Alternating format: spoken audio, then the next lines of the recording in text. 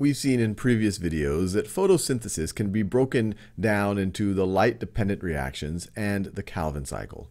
And the light-dependent reactions is where we take light as an input along with water, and we'll see the water is actually a source of electrons, and we can use that to store energy in the form of ATP and NADPH, and as a byproduct we produce molecular oxygen, which is very important for us to breathe. And then that ATP and that NADPH can be used in the Calvin cycle along with carbon dioxide to actually synthesize sugar. What we're going to focus on in this video are the light-dependent reactions. How does this process right here work? And to help us think about this, we are going to zoom in onto a thylakoid membrane. So this is a thylakoid right over here sitting inside of the chloroplast. And if we zoom in on its membrane, we see it's a phospholipid bilayer, like many membranes that we see in biology.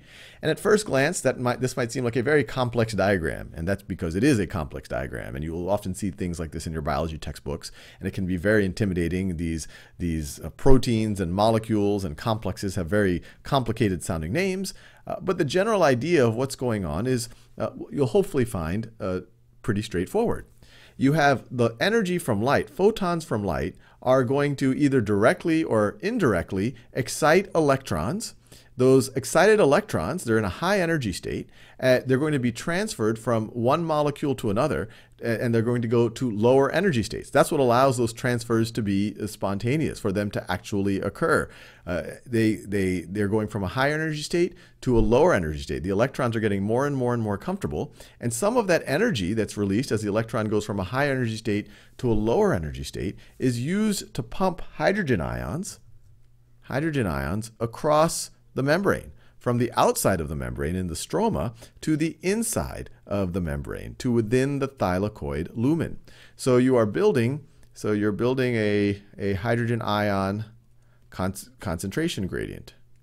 Concentration gradient, where you have a higher concentration inside than you have outside.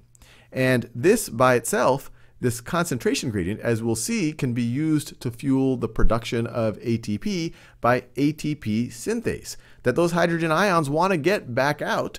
They want to go down their concentration gradient, and as they go back out through the ATP synthase, it essentially turns that motor that can jam the phosphate group onto ADP to produce ATP. So one way to think about it, this is producing a hydrogen ion gradient. So we could do it this way. We could say H plus gradient, which is then being used to produce the actual ATP. Now, the electrons going from a high energy state to a lower energy state in this part of the light-dependent reactions, that by itself isn't the only thing that is contributing to the high hydrogen ion concentration gradient. Once that electron gets donated, you might say, well, how does it get replaced? Well, the thing that's doing the donating, the thing that eventually gets excited and donates that electron, it's a chlorophyll A variation called P680. P680 is referring to, the P stands for pigment, 680 stands for 680 nanometers, the wavelength of light that it absorbs best. And so when it gets excited, it becomes, you'll see the notation often of P680 star, that's when it has an excited electron. And then after it gives away its electron, it becomes P680 with a positive charge. And this P680, we could call it P680 plus right over here, or maybe a P680 ion. This is actually a very strong oxidizing agent. One of the strongest, if not the strongest, we know in biological systems. And so it really likes to grab electrons from other things. And the thing that is around that it can grab electrons from is actually water. And so this is such a strong oxidizing agent that it can essentially oxidize the oxygen in water. And oxygen is itself, oxidizing is named after oxygen because oxygen is such a strong, it's so electronegative, it's such a strong, it's the thing that's normally doing the oxidizing. So anyway, it grabs its electrons. Once it gets this P680 plus, grabs an electron from water, and then the water essentially falls apart. So you're left just with the oxygen and then the hydrogen ions. And so those hydrogen ions also contribute to the increased hydrogen ion concentration on the inside. And this is where we get the oxygen byproduct right over here. Here we have 1/2 of an O2, so if you do this twice, you're going to have a molecular oxygen. So far, we've talked about how the oxygen gets produced. We've talked about how the ATP gets produced. What about the NADPH?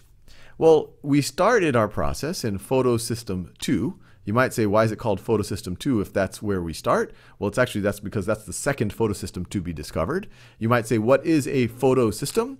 Well, these photosystems and complexes, they're combinations of proteins and molecules, and photosystem in particular has chlorophyll and variations of chlorophyll and pigment molecules that are responsive to light, that are very easy, that have electrons that can get excited by light, and they can transfer that energy back down to the P680 chlorophyll A pair, which then can have its electron excited, and then it can give that to an acceptor molecule, and then it can go to lower energy states and pump those hydrogen ions out.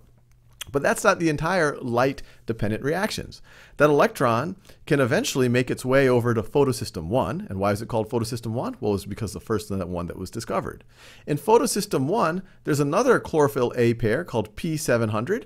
And that's because it optimally absorbs light of a wavelength of 700 nanometers. And you have something similar that happens, that light can either directly or indirectly excite its electron.